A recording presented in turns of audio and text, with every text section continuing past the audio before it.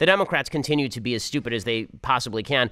A Democratic candidate has now run one of the most painful and yet hilarious campaign ads in history. He's a Democratic candidate for the House of Representatives in Colorado. His name is Levi Tillman, and he's running against Jason Crow. He says that he says that the best way to stop school shootings is to arm schools and teachers with pepper spray.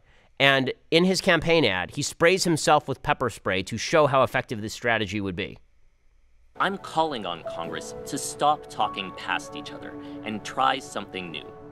Empower schools and teachers with non-lethal self-defense tools like this can of pepper spray. Trust me, this will stop anyone in their tracks. And then he sprays himself in the eyes with pepper spray. And then he has to dunk his head in vats of chemicals to stop it. And now I just can't see anything.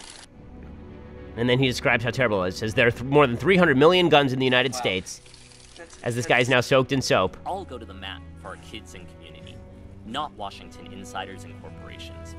And now he's running a hose over his eyes. I barely see anything. I just see light. I see white. I see the outline of the tree. Non-lethal school defense is part of the solution. Oh my God. I hope the Democrats continue to run on these platforms forever and never stop doing it. All Democrats, please spray pepper spray in your eyes to own the cons. My goodness gracious. So whatever problems we're having inside the Republican Party, at least we're not spraying ourselves in the face with pepper spray in order to demonstrate that our agenda is apparently superior. Well done, rando Colorado Democrat. My goodness. That's almost literally cutting off your nose to spite your face.